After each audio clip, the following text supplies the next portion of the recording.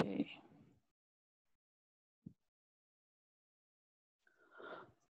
Good morning, good afternoon, good evening to one and all present here from all around the world.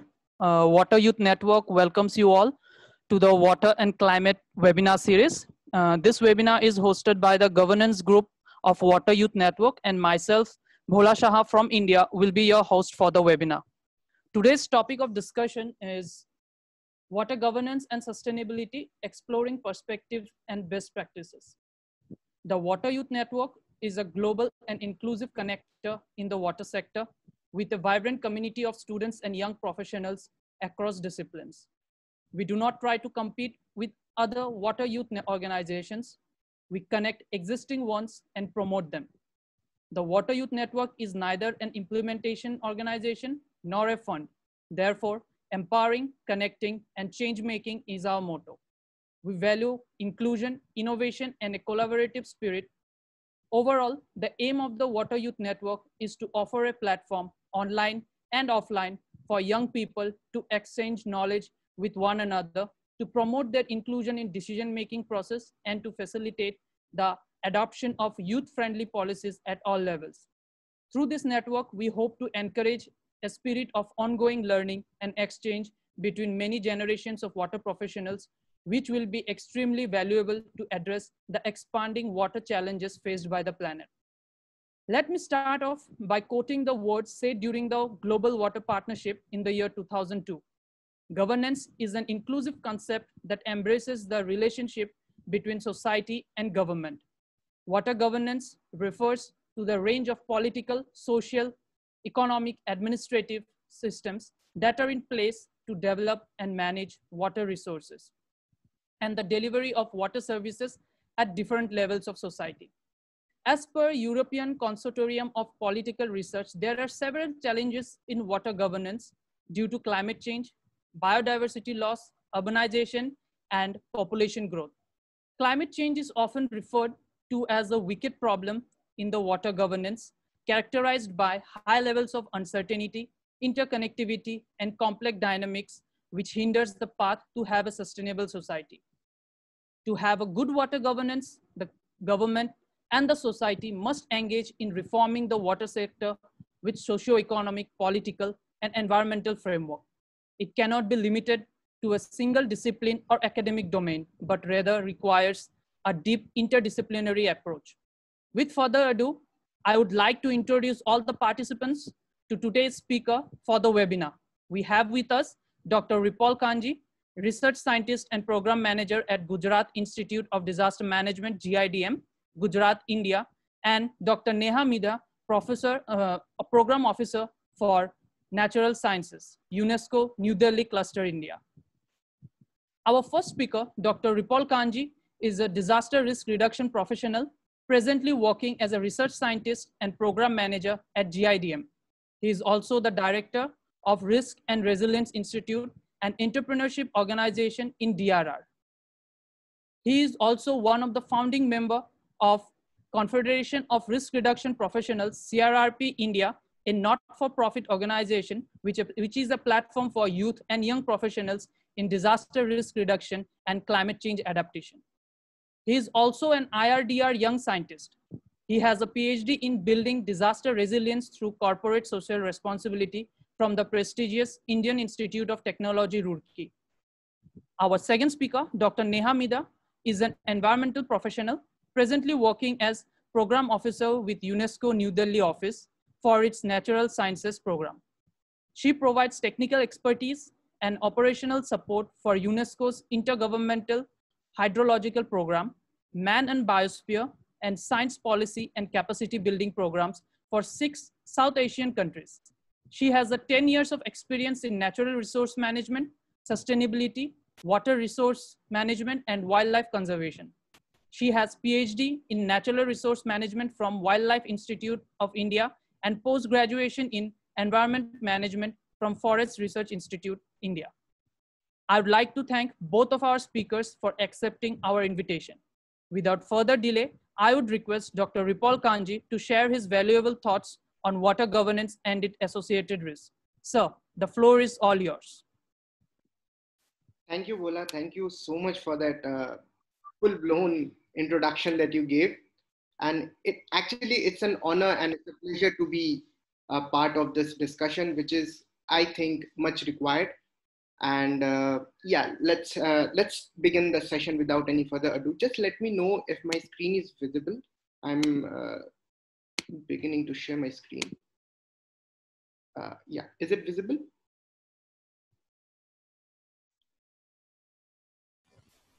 Yeah.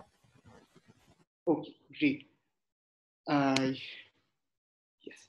So we will be talking about water governance today, and just as a warning to everyone present today, I would like to say that since I am a disaster risk management professional, uh, whatever I discuss, whatever I talk today will have a certain biasness towards disaster risk management.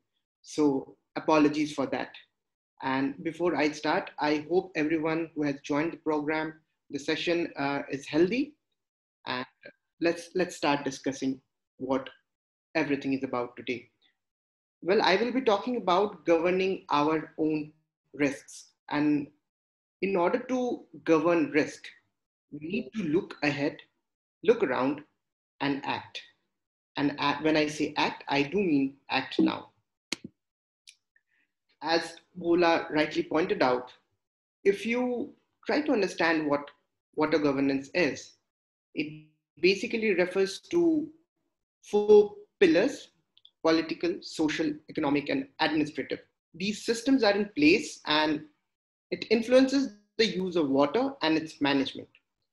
Now, you can look at it just like a definition, or else you can also think of it as an idea that these four pillars are not merely the dimensions or aspects of water governance.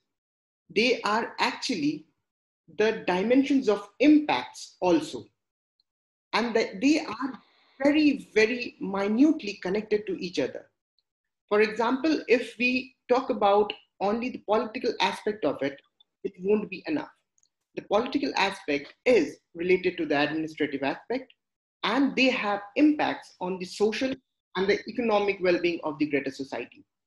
So, as a definition, yes, it is a very classic way of putting water governance.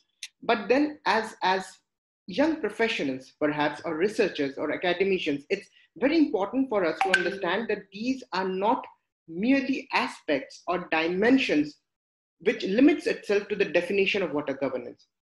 Perhaps it goes beyond it, and that is what we need to understand, and that is what I will try to highlight in my presentation. Moving ahead, this was also pointed out by Bhola quite well that water governance is practically multi-sectoral. It involves multiple sectors. And when I'm talking about multiple sectors, because I also have a background in the government, I am referring to the involvement of multiple departments in the government. And it's actually very difficult in a government system, in a full-blown government system, to come together and work as a gear when one of the gear falls on the other. So it's very, very difficult. It's easy to conceptualize, but it's very difficult when it's come to the implementation part. So multi-sectoral is one of the key things that we have to take into account. The second thing is the entire aura of water governance is transdisciplinary in nature. And it's not merely the involvement of various academic fields. It's more of it, right? And the point is that although through all these kind of definitions and understanding that we have developed down the years, we perceive the entire issue in this transdisciplinary and multisectoral lens. But when it comes to acting on it, we generally act in silos. That is very, very problematic, right? And when we fail to understand this interlinkages, this interdependencies, the systemic nature of all these issues, that is how the risks that we are trying to govern today manifests itself, and then it eventually leads into some catastrophe or mishap, which we in our field of disaster risk management call as disaster. So what I'm trying to point out is that there are interlinkages in places. Most of the times they are not perceived. We do understand that we need to perceive, but we do not. We fail somehow. And that is where the systemic nature of this entire discipline is left behind. And we do not understand the systemic nature of risk that is being generated. So what I'm trying to say is that risks are systemic, but the crisis that manifests when the risk goes beyond the capacity of the community at large, the crisis that originates, the crises are like dominoes, they are cascading. So the risks are systemic in nature, but the crises are cascading. Now, there are multitudes of examples. In fact, I will not go beyond the state where I work. Currently now, I will bring forth examples from my state only. And I will try to show you that whatever I was talking about, the systemic nature of risk or the lack of perceiving it through that transdisciplinary lens is failing. For example, this is an example from August 2019 in a city, Baroda in Gujarat, the state that I work in. And it's evident what you see on your screen. It's completely flooded, right? This is one case in the same state. Now, we move on a little farther away from Baroda, and what we see is another case. Let me introduce you to a person named as Bhavan Bhai Patel. Now, this person lives in a place, a village rather, which is known as Dayapur in a region in Kutch, which is also in Gujarat. Now, he says that since 2003, the rainfall that is received by this area has not been substantial.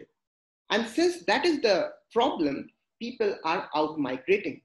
Now, they started with a hamlet of almost 20,000 people, and now it's down to 1,500, right? Now, let's not talk about the climate change aspect of it, because nowadays what happens is that we try to relate every problem to climate change. So let's just keep the climate change aspect apart and let's talk about what we can do, what we could have done. Now, this area where this Bhavan Bhai Patel is from is just merely 520 kilometers away from one of the greatest water canal project that India has. It's the Narmada water canal project, right? And it was, and basically it was conceived, the entire idea of this project, the Narmada Valley project, was conceived in 1946. But then when we talk about the political and the administrative angles of water governance as such, many players come into the picture, right? Specifically when you are in a federal or a pseudo-federal structure of governance, where you have the central government, where you have the state government. So what happens is that although you conceive a very well-notioned project, the implementation becomes very difficult because it's about sharing the resources among states, right? So what happened is that although this project was conceived in 1946, there was a lot of disputes that went in, and finally in 1969, a water dispute tribunal was founded just to resolve this issue. And later, in 1979, that is 1979, that's almost 10 years later after the tribunal was set up, a decision was made among the conflicting states as to how much of water, how much of resources goes into each of the states, right? And it was also decided that the state of Gujarat will not use more than 11% of the water that has been allocated to it for non-industrial purposes. Unfortunately, it went beyond that.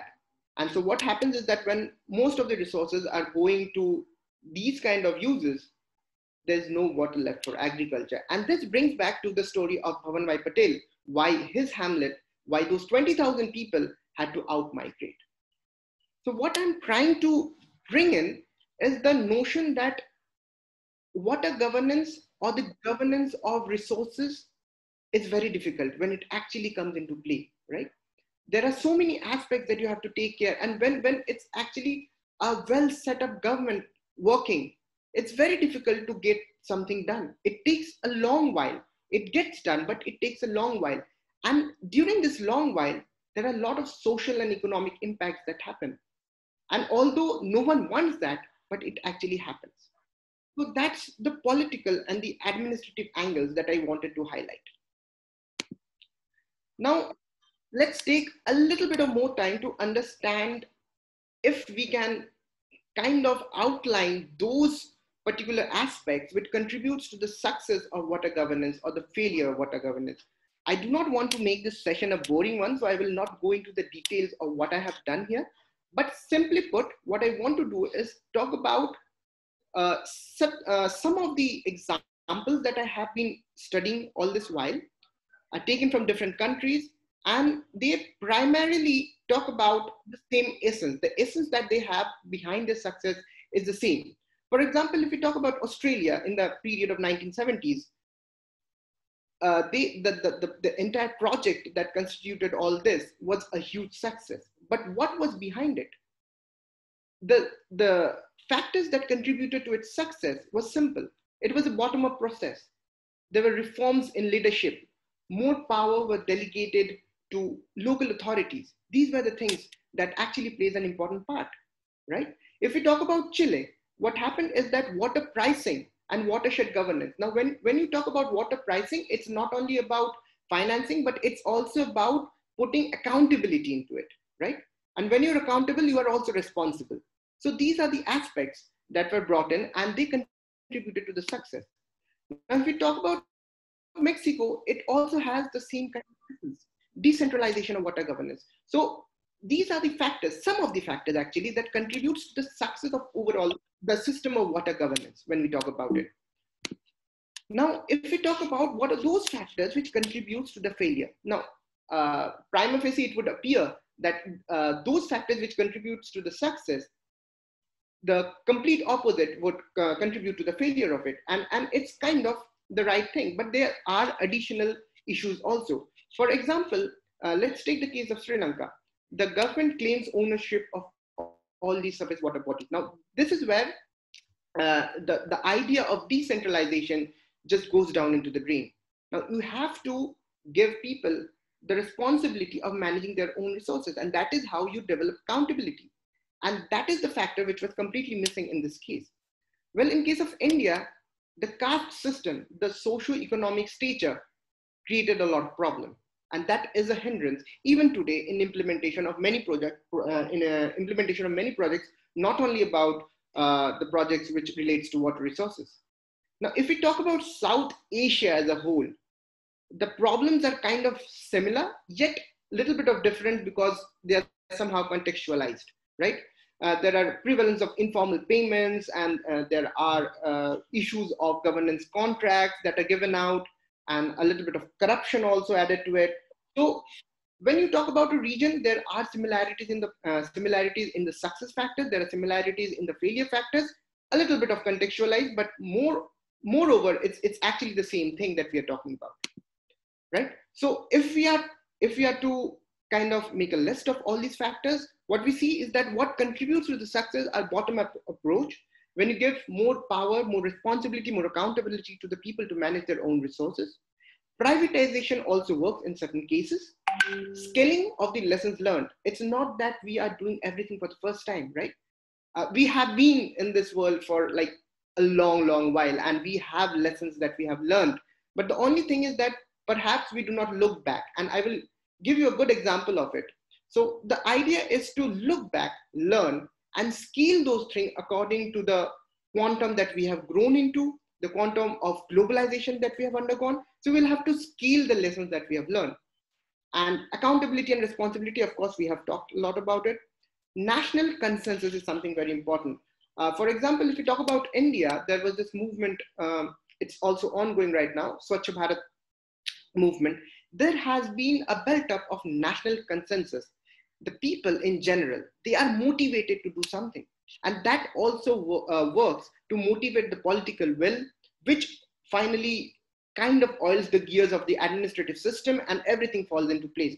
So there is also a necessity of the people in large, the population in general, to understand that this is good for us. So that there is a need to build a national consensus about things, right? And if we talk about failure, centralization, as we saw in the case of Sri Lanka, of course, you can go into the details of the case studies, but just to outline the factors: centralization, unorganized systems in place, for example, giving out the governance contracts, giving out contracts pertaining to water systems. There are problems there. So these are the things that contributes to the failure of this entire issue.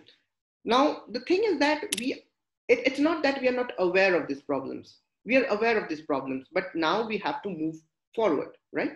So when we move forward, what happens is that generally what happens is that we forget to take stock of something which we cannot imagine of, cannot think of.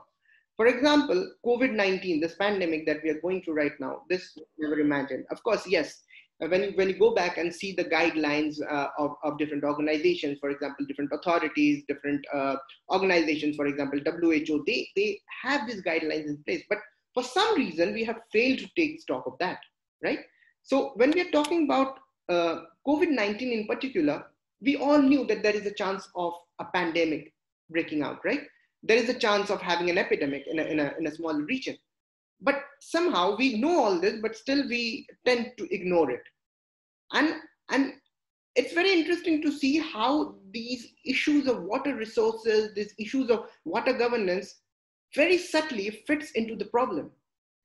When the pandemic was just beginning to phase out in a massive scale, the World Bank came out with a tool specifically for the South Asian region, for the governments to help understand which are those areas which are more prone to becoming a hotspot for COVID-19. Now, they took into account many factors, but one of the most important factors that I want to point out is that they underlined the availability of resources, for example, water pumps, as a potential factor which can contribute to an area becoming a COVID hotspot, right? Now, those who are aware of the scenario, the population density, the demographics of South Asia will understand that there are many regions where a large number of people depend on a single source of water. Now, on one hand, you are saying that to get rid of this virus, you need to clean your hands on a regular basis. And then you do not have water. You have to go out of your house to a common place where, I don't know, maybe 50 or 60 people are gathering together, and you are supposed to collect water from there. And added to this is that there is this notion that the collection of water, this particular job, is given to the female of the house. So you're getting my point, how these all things, which presumably we cannot foresee, but it actually fits in very subtly into the problems. So water governance, although which is politically inclined, administratively geared, but the impacts which I was talking about, impacts are social, the impacts are also economic. So these are the things that we generally miss, but we should take into account. Now, let me give you another example. This is an interesting one. This is from 1930, basically. There's this place in Honduran city, Choluteca, and there's this bridge. Now, this part of the world is prone to extreme weather conditions.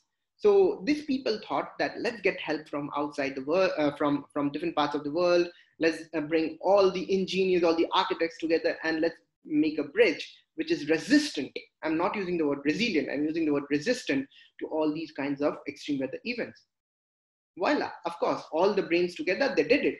They made the bridge. And then in 1998, there was Hurricane Mitch. Most of the infrastructure went down except this bridge. But what happened is very interesting. This is what happened. The river shifted its course. So what I'm trying to bring you is that the issues that we face now, we see it as if it will extend to a period of, let's say, 15, 30, 50, maybe till the period of our lifetime. But it's not that. It's something that we generally use to exemplify in our field of disaster risk management. When we say that there are huge floods having a 50-year return period. That is, these huge magnitude floods can come only after 50 years. But this does not mean that this kind of flood will not occur tomorrow. It's only that its probability is less. But this entire notion that this will not affect me in my lifetime gets us into these kind of problems. So every system that we design it perfectly to get the results what we want. But the scope of our result is inherently a little bit of parochial, where we are not considering something we cannot foresee. So that's another problem that we need to take care of. Now, when I was talking about this bridge, I mentioned that all the brains brought together, they are using the best of technologies they have, they are using the best of principles they have to construct this bridge. And what happens is that in this particular flow, what happens is that we kind of feel that this modernization is what we actually want, what we actually seek. And in this pursuit of modernity, we fail to look back. I will give you a very good example of Dr. Rajendra Singh, who is regarded as the waterman of India. It's very, very common, but I want to bring this out that this guy is known as the waterman of India for building 11,800 johars, which are basically percolation ponds, and reviving more than 14 rivers. And he did not use modern technologies to do it. He relied on traditional technique to do it and some basic sciences. And how did all of this, all of journey of this man begin? It began from a single statement by one of his patients when one of his patients said that, dude, listen, your medicines are not going to work. What we need is access to clean water. And that one statement was enough to motivate this guy to do what he has done till now, almost 34 years in field. So the point is that it's not only about modern technologies. We should not become too reliant on science and technology to the extent that we forget that we also have examples, we also have experiences to learn from the past. That is one thing. And the second thing is that we need to understand that there are times when we have to, kind of understand what our responsibilities to the society is. Now, this man understood it when his patient talked to us. And I'm pretty sure that most of us have encountered such similar incidents in life when we kind of take a step back and think, no, this is something that I have to do. So these are the two things that also we have to take consideration of. Looking back and also taking stock of that particular point in time where you are kind of made aware that you need to act. And perhaps with climate change and all these issues looming large, the time is now to act. Okay, so modern problems require modern solutions, of course. Now see, all of these problems that I discussed is nothing new. Most of us are familiar to it. But the thing is that we are still here. We do realize that when we are working, when we are functioning in this entire gamut of water governance, there are so many departments of the government involved, there are so many sectors, there are so many academic fields that are involved, but still we are failing to puncture the silos. We are still failing to understand the dependencies which are spanning across the sectors. It's not that when we are talking about water governance, it's only the hydrologists or the civil engineers that needs to get involved. It's not that. A failure in a particular infrastructure, in a water infrastructure, will eventually lead to the loss of economy. We do understand it, but simply we cannot, kind of foresee it practically and act towards it. So while we are doing all this, we also need to consider the emergent risks, the risks which we are prone to in the future. We cannot see it right now, but eventually it's going to happen. So we also have to take stock of that. So once we are done with all this, probably that is when we start acting. And now this is the most important thing, that yes, we are here, we understand all our problems, but what do we do? And I feel personally, this is my personal opinion, that most of the responsibility, the onus rests on the youth the young scientists, the young professionals, because they have the spirit to, kind of contribute, to become a part of the solution and not the problem. When you talk about linking the aspects of water governance with the attributes of what youth and young professionals can do, you see that when we talk about the social aspect, the social features, youth are the ones who are more active. They're like omnipresent. They are on Twitter, they are on Instagram, they are on Facebook, they are flooded with information. The only thing is that we have to understand that we are not here to kind of contribute to infodemic, but we are here to understand what information is necessary, how to communicate it, to whom to communicate, right? When we talk about the economic aspect of water governance and match it to the economic feature of youth and young professionals, most of the young professionals today, given the lower employability things and all that that's going around, most of the youth are looking into something which is called the social entrepreneurship, right? So that is also there. And political and administrative aspects of water governance when matched to the feature of youth and young professionals, well, youth and young professionals and all of us, kind of the Water Youth Network, the entire youth network is capable of influencing all these kind of acts, all these kind of legislations, all these kind of frameworks to be particularly, if we talk about. So the characteristics, the aspects of water governance kind of fits well with the features, with the dimensions of what the youth and young professionals largely have. So this is what we should kind of, zero into, because we know that we have the problems, and this is the section of the society. These are the people, these are the group of people who can actually contribute to the solution of these problems. But of course, there are problems also. I mean, when I talk about contributing to the solution and not the problem, those of us who are in developed nations or in developing nations or in the urban setting, we have more access to resources. But also there are people, there are also youth who have this impulse to contribute, but they do not have the resource to contribute. So that is also another aspect that we need to take care of. And perhaps that is why we have the organizations, we have networks like Water Youth Network, to not only kind of bind in all the people who already are contributing in some way, but also to pull in those resources, those human resources who have the potential to contribute, but they cannot contribute because they have not been mainstreamed in a way. So that is how I think we should move ahead. And that would be the end of my presentation, with certain keywords that I would like to kind of reiterate, is that all of us knows the problem.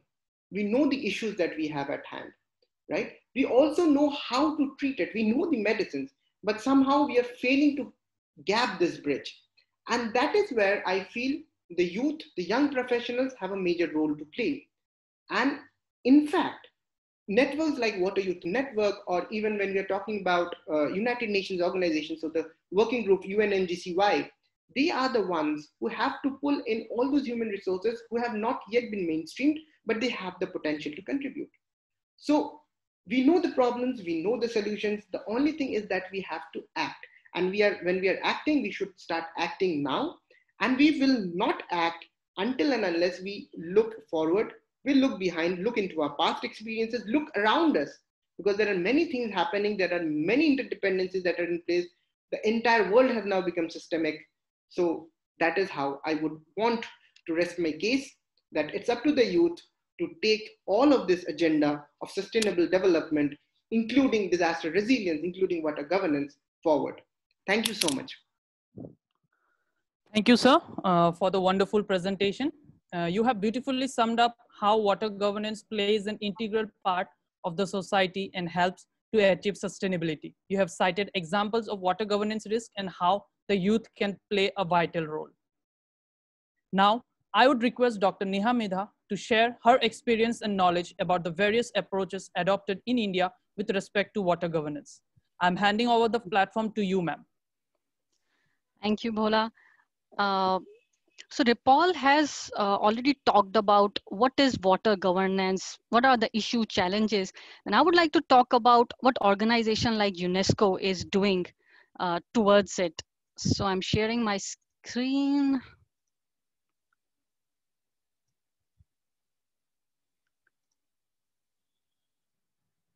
Okay.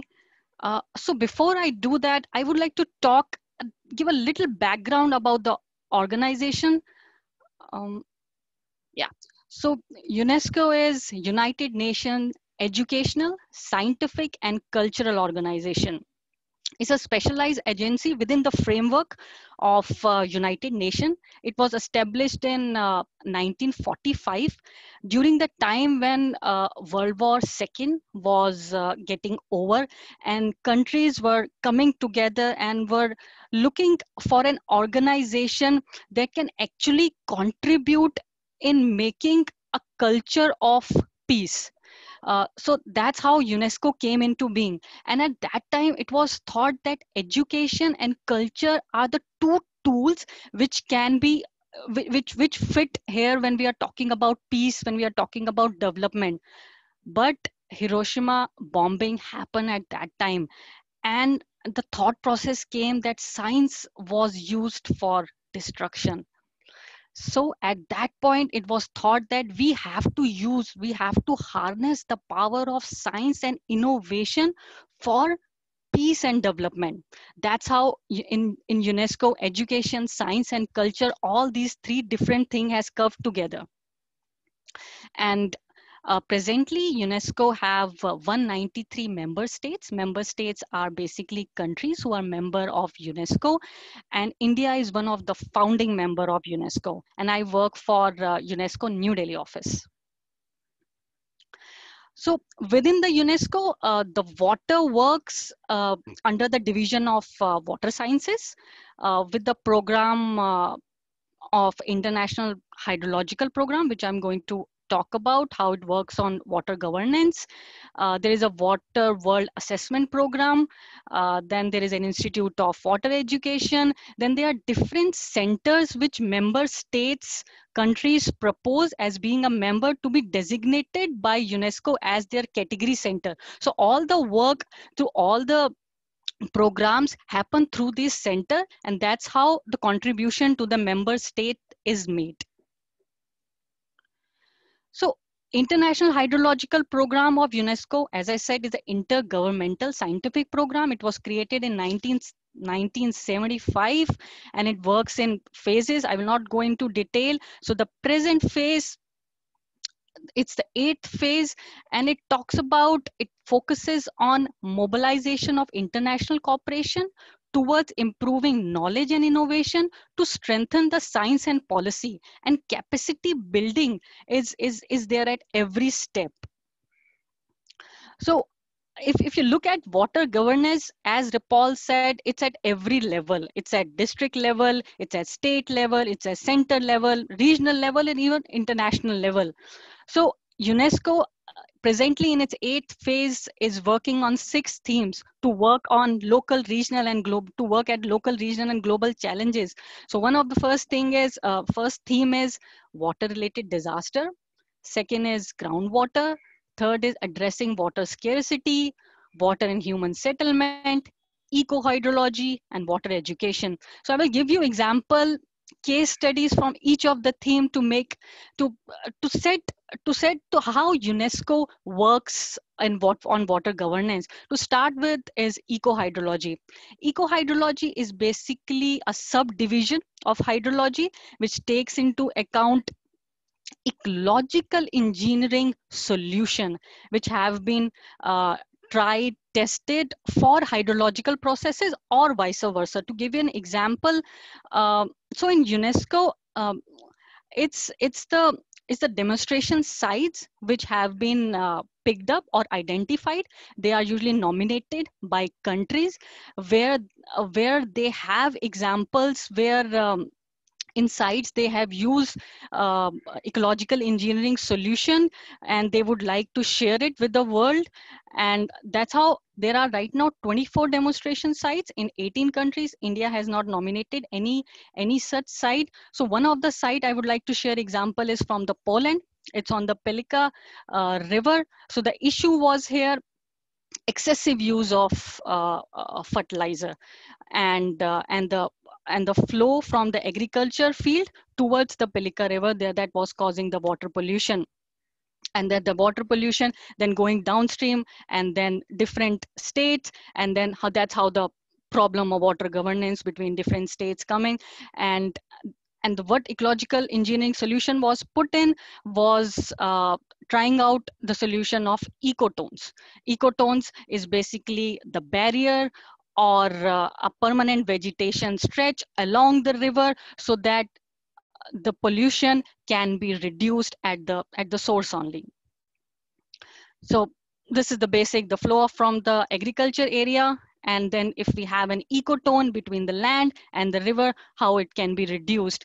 And then different research and studies was done in Poland with support from UNESCO, that what are the plant diversity, which the first of all, natural ecotones present in the Poland were studied, and their design was studied. Then which plant diversity should be there, then how much width of the ecotone should be there, so that there is a maximum reduction of nitrate and phosphate coming from the agriculture field.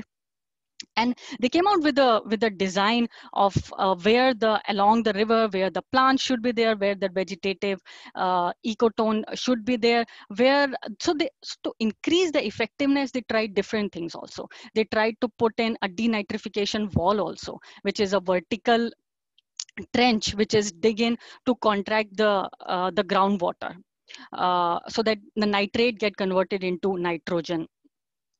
So they also use geochemical barrier. So they made a kind of design, and the design didn't stay till that. They made a multi-stakeholder platform to share their ideas all across the Poland, especially with the local communities. Those have the agriculture lands, so that they can stop the pollution at the source only. So to another theme I would like to share an example from is water and human settlement. So this example is from Davos, South Asia, Philippines. So this example is like Repaul said, the silos is between two agencies, two department, doesn't talk about. So this is the example from Philippines. So from Philippines, it's one of the countries where climate change is going to impact first, or it's already impacting, and they are seeing the problem of urban flooding happening the frequency has increased. Similarly with the Indian cities, it's almost the same. But in Philippines, they have accepted that there is an issue. They have accepted that the climate change, they have to do something because of their geographical location.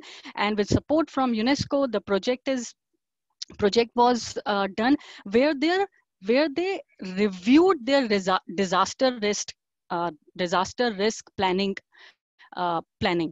and uh, and it was recognized that uh, the disaster risk planning is mainly about people safety. But when these emergencies happen, then the point which get left out is how the water would be supplied to all the people, the quality of the water or the quantity of the water which population would be required, especially in the time of urban flooding, how the water will actually reach to the people. So that was somehow left out. So that part was brought in this disaster risk management. So even the review was done till the district level. So the policy was making at the center level, then the review was done to the district level. So district has to give information, where is their urban water structure is, where is their location, what is their status, where the upgradation of this urban water system is required. if there is an alternate route that needs to be chalked out, if there is a funding that is required, if there is a rerouting of transmission line that needs to be done, or if there is a need to look for alternate water sources. So in case of disaster, in case of emergency like urban flooding, how they will make sure that the quality water reaches everyone. So that's an example from Philippines, where the vulnerability index was calculated for each of the urban water system that is already present to make sure that their urban water system is resilient. Another project is which UNESCO is working on is a new initiative, is global water pathogen project, which is a collaborative project between UNESCO and Michigan State University. So this project is about developing a knowledge hub at a global level on water related disease risk and intervention. So all the global agencies which are using the pathogen framework, the framework is quite old, it's 20-year-old. So this project plan to revive that, revise that, and the new technology that's coming in to build in that network for the future. So within this project, there is also an initiative of providing a certification on the tap water, so that the governance is, there's a certification on the governance, that everything is happening at the right way. And the indirect idea behind it is to give authority, or to make honest honesty to the population, that the water that is coming in their tap is clean, and they don't have to use the bottled water and also the purifier. And the indirect benefit is less and less use of the plastic. That's what the idea really is. It's basically for African countries, it's not for the Asian countries. um, Another project which is quite interesting is Megacity Alliance for water under climate change. So this Megacity Alliance was developed by UNESCO in 2015 during the COP21, which was held in Paris.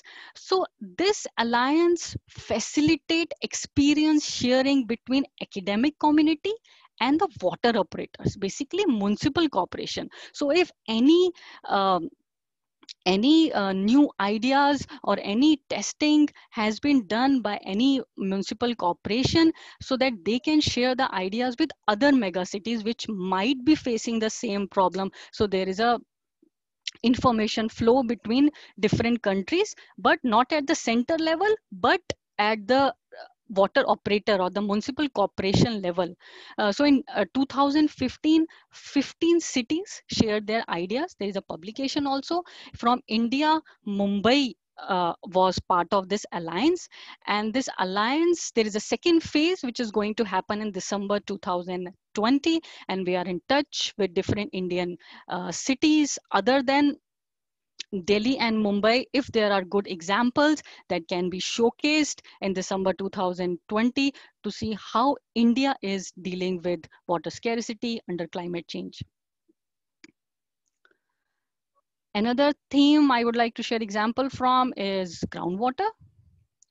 So another project of UNESCO is groundwater assessment. So it's a worldwide hydrogeological mapping and assessment program. So it basically collate and visualize, analyze information on the groundwater. So these kinds of project is really important, especially for developing country, for their water governance part. Because what happens that many still developing countries, they don't have the capacity to even know the status of the groundwater. So when it comes to negotiations, when it comes to transboundary issues with the neighboring country, then these countries face problem. That's where an organization like UNESCO, a neutral organization, comes is provide them with the data. And this kind of data is also very important when a country report for their SDGs. So the countries which still don't have the capacity to know the status, they can also report on their SDGs indicator using such kind of data. So there are many the database that has been prepared. I have shared two maps. Another which is very important is the transboundary aquifers, which has been delineated, and it's open access platform. Another theme is water education. So youth is a priority for UNESCO. So there are many platforms that UNESCO provide where youth networks, youth individual network, they are invited to share their viewpoint. So there are examples where youth declarations have been made, where there have been discussion on advantages of pursuing career. There have been platform where youth have been invited to showcase their innovation, research, and different approaches from indigenous communities. So UNESCO has the priority, and they provide platform. Uh, another uh, another network system which UNESCO has made is water information system, which covers. So the first one was only for groundwater. And transboundary, this one is for the entire water cycle, from groundwater to urban water, through gender issues also, from the local scale also to global scale also, that can help decision making at every step. It is also an open access, and it was launched in 2017. So along with the hydrological program and projects, there is a separate program on water assessment. So this is a flagship program of UN Water, with 31 UN Water members and international partners come together as an umbrella of UN Water to come out with report, a comprehensive review every year on a different theme. So these are the latest one, and in 2020 the report was about water and climate change, and we translated it into Hindi also. uh, Another interesting within the assessment program, uh, it was realized that only 45% of the countries has any gender statistics related to water. So there is another project that is going on where a toolkit has been made with to look at the water issue from the gender perspective. And this toolkit has indicator, has methodology, guideline, how to collect data from a gender lens, so that the countries can have gender transformative water policies, and policies can be made. And when they report for their SDGs, then they can use this data for the gender indicator also, and for the water, and the water also from gender perspective. So this is a new initiative. So these kinds of result can be expected, that in water governance, what is the percentage where women as a key stakeholder are presented is presented in climate adaptation, new policies that are being made by different countries. What is the gender lens in water for agriculture, in safe drinking water, in education, whenever there is a capacity building program, how many female women are trained, what is the number, is there equality or not. uh, Similarly, within the water education, there is a new initiative by UNESCO, where we are proposing a new indicator for water education. So presently, under the SDG 6, which is clean water and sanitation, the indicator, the target 6 is by 2030, expand international cooperation and capacity building support to the developing countries in water and sanitation related activities. But this 6A cannot be fully monitored until and unless there is a specific indicator on water education. So the 6A talks about capacity building, but doesn't talk about water education at a tertiary level. It talks about profession. It doesn't talk about the tertiary level. So the UNESCO has proposed a new indicator under this target, where number of the graduate from water related study courses in tertiary education will be evaluated. And uh, right now this new indicator is being tested in 4 pilot countries in Latin America, Africa, in Arab states, and in Malaysia from Asia and Pacific.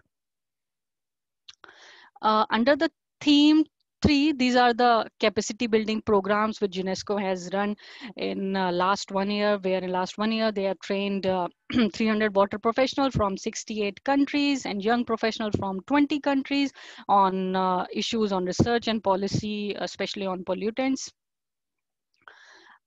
So there are many of the projects that have talked about, they basically they're also part of the initiatives, different international initiative, different networks. Like this is a youth network, it's an international initiatives.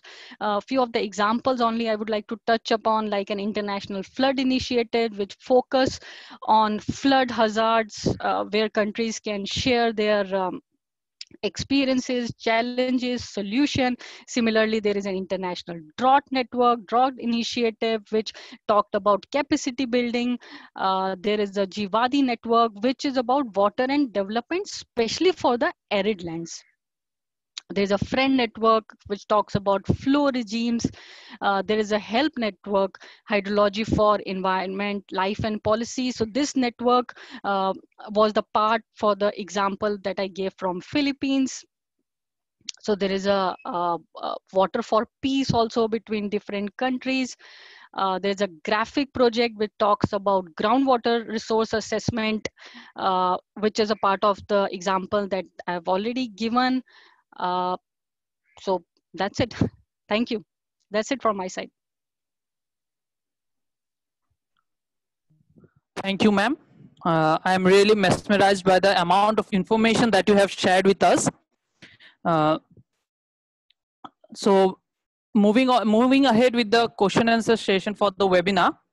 I have few questions, but I think that due to the scarcity of time, we will be at least trying to have a one question.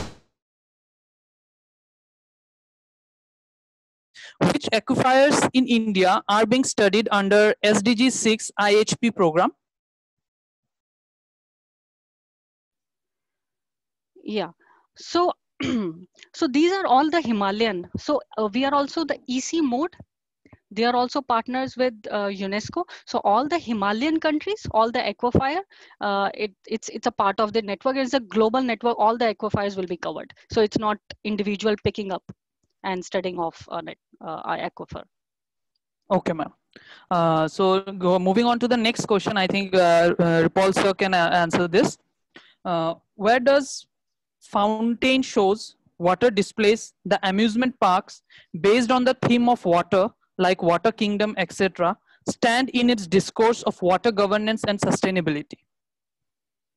Wow, wonderful. That's actually a very difficult and difficult question for me to answer, but very interesting. Now, this brings in the essence of in an area or in a country which is water scarce. Why would you want to have amusement parks or these kind of entertainment facilities, which is not essential?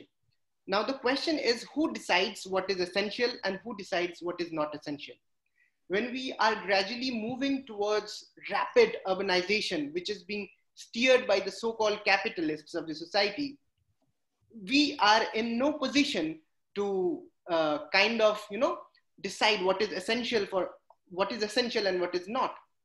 But then it is very interesting that being in a country which has a setup which is democratic in nature, a lot of power, I mean, a lot of it lies with the people at large. Now, when you're talking about these kind of issues, which are very pertinent and have been questioned for decades, for long decades, what we have to do is we have to move a step forward. When we plan these kind of initiatives, which may seem to be non-essential to a larger population, but is essential for those population who are spearheading the so-called progress in our world, we need to develop in the regime of the existing governance system the idea or the concept of what we know, what we call as mainstreaming disaster risk reduction, or mainstreaming the idea of understanding disaster risk. For example, if we talk about water as a resource in particular, all of us are aware of something which is called the water balance plan, right? Now, this had not been in vogue, but now it's eventually becoming one of the statutory mandate that is required. So when you plan certain things, when you plan certain amenities which are not so essential, you feel it's not essential, you have to do a proper risk assessment, and that has to be mainstreamed into the governance mechanism. When you're planning for these kind of facilities like Water Kingdom in the times to come, you have to make an understanding of what risks are you ready to take up. For example, if you are installing these kind of facilities, what is the quantum of water it will eventually consume? And do we have that kind of resources to spare? If we do not have that kind of resources to spare, then it is up to the government to stop it. Of course, there are many issues that run in the background, but then this is a system that has to be mainstreamed. That is the idea of understanding risk, considering risk, even before you kind of set up this kind of facility. So this is very essential. And interestingly, there are many countries, even in South Asia, like Pakistan, who have kind of mainstreamed these ideas. Whenever they develop new projects, develop new infrastructure, which is water sensitive in that way. They have water sensitive in specific, but they are risk sensitive in some ways. They have to go through this process of what is called risk screening, where we understand the quantum of risk that it will generate in the times to come, and how what amount of it we are ready to accept, what amount of it we are not ready to accept. It becomes the residual part of it, and we try to act upon it. And this also brings me to a very lovely quote which I came across once. It says that it only takes a politician believing in what he says for the others to stop believing him. Now, this is very a self-conflicting statement and very interesting one. What I want to say is that all these things, when we're talking about, the governance is at the helm of it. And we all have to come together and kind of push our willingness towards it, to orient it in the right kind of way. So that is what needs to be done. Thank you, sir. Neha, ma'am, for you, I have another question. Recently, NMCG Namami Ganga has initiated restoration of floodplain wetlands of Ganga. How eco-hydrological intervention help in this context? What are the specific challenges in India regarding applying eco-hydrological intervention? So that's where these alliances with a UN organization offer up platforms where the uh, the already success story or even the risk involved in it has already, which any other country, any other state has already faced. These alliances, that's where play a very important part, where already a restoration has been done in a similar climatic situation. If there is example, then those can again be tested. You don't need to again test it from the baseline, but you can directly take the example from that countries. The second question was, I'm sorry, I missed the second question.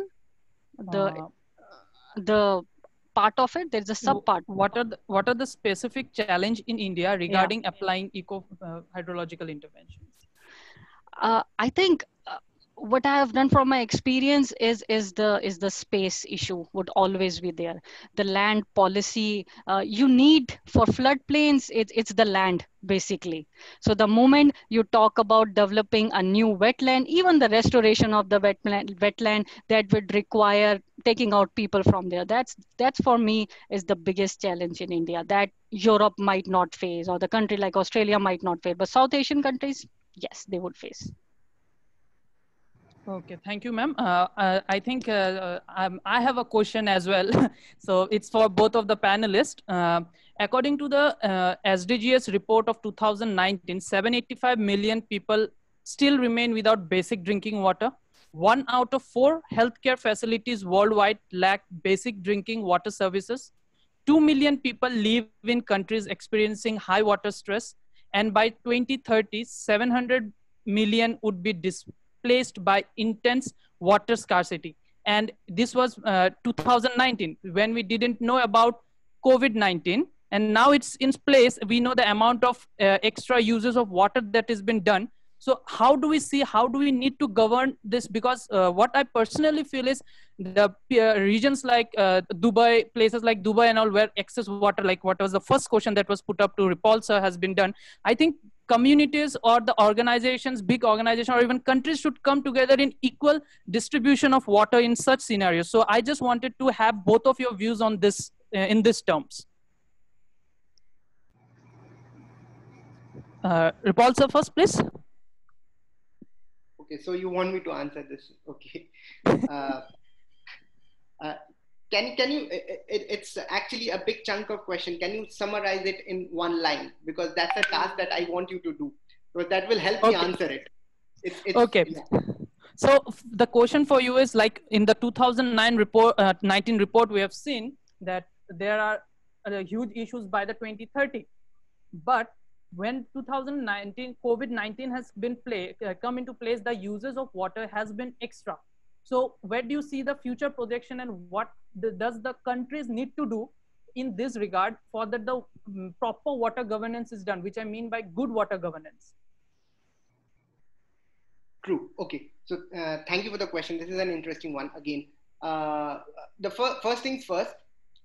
Do you think many of us, most of our countries, that do they actually have this idea of what quantum of water is available for use? That's a very important question that needs to be asked.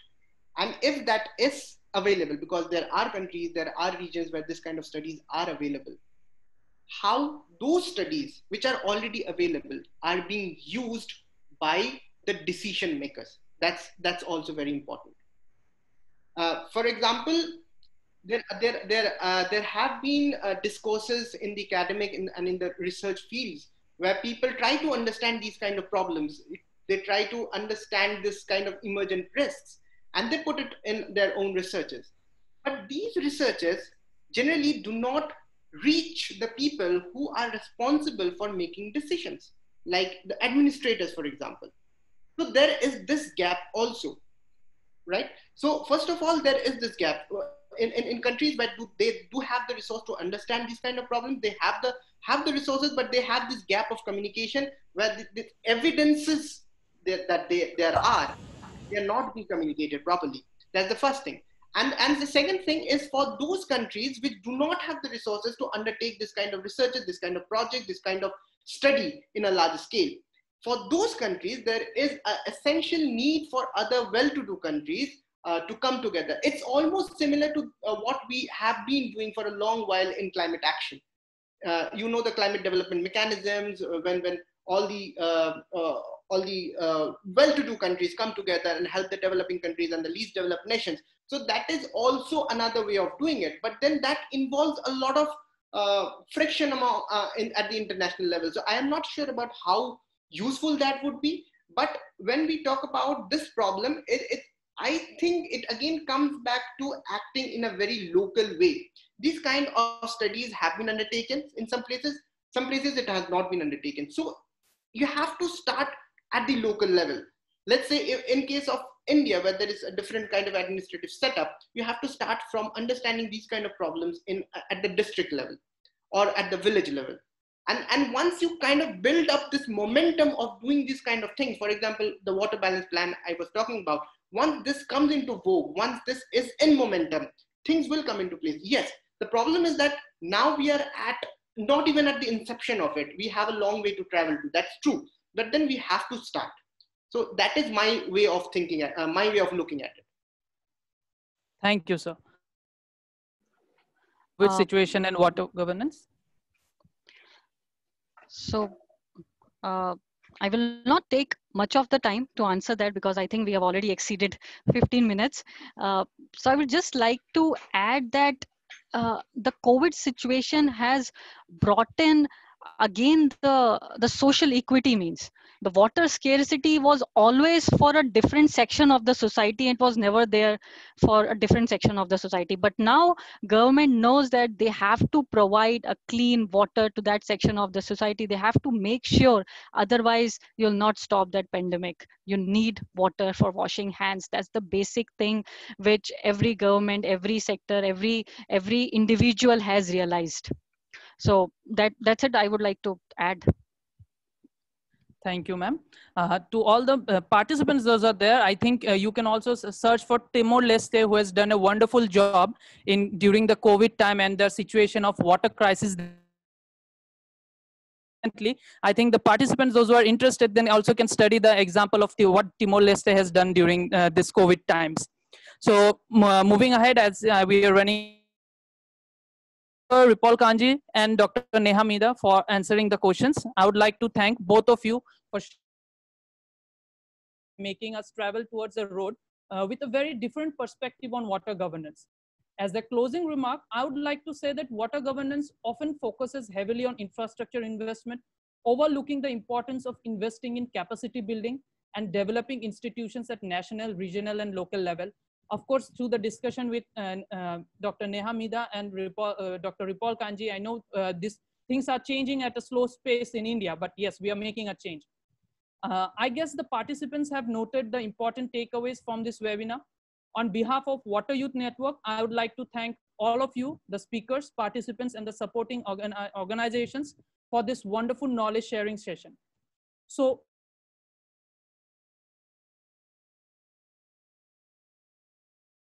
lived without love, not one without water. And with this, also a big thank you to all of you for being part of this webinar. Thank you and have a nice weekend. Thank you so much. Take care. Thank you. Bye-bye. Thank you. Bye-bye. Thank you. Bye-bye.